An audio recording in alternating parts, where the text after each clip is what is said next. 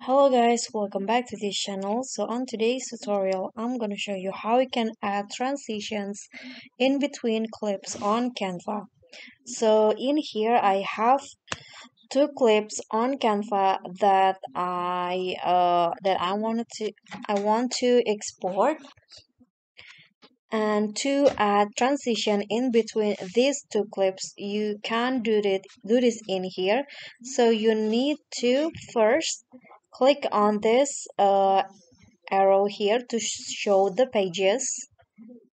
So there will be like this, and to add a transition just go in between these two clips in here, and there will be these options to add a transition. So just click on this option, then you can just choose which one that you want to use as the transition or motion.